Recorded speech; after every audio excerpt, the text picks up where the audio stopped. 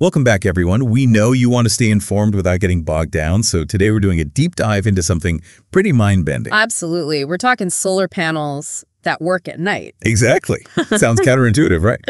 But we've got some fascinating research from Stanford University and a great report from EcoPortal to unpack this. Yeah, and our mission today is really to get our heads around how this is even possible, what kind of impact it could actually have, for real people, and why it's such a potentially big deal. Okay, let's jump right in. Nighttime solar.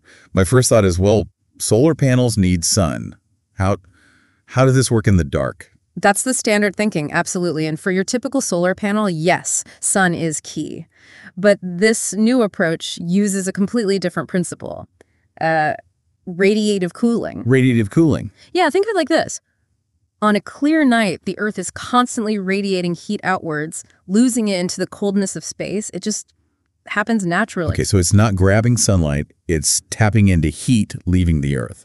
Precisely. It's a clever twist. The Stanford team essentially integrated thermoelectric generators into specialized panels. Thermoelectric generators. Right, those things that make electricity from a temperature difference. Exactly. So the panel cools down because it's radiating heat out. On a clear night, it can get colder than the air around it. It's that temperature difference between the cool panel and the slightly warmer air that the generator converts into electricity. Huh. Okay, now the reports mention the output, something like 50 milliwatts per square meter, which compared to daytime solar panels getting, what, 200 watts? Sounds really small. Oh, it is. It's definitely a fraction of daytime power, no doubt about it. 50 milliwatts versus 200 watts is a huge difference. So what's the point then if it's so little? Well, that's the interesting part.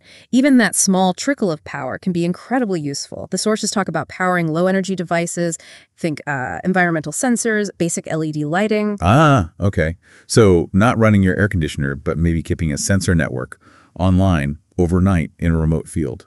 Exactly that kind of thing. Or providing essential light in off-grid homes.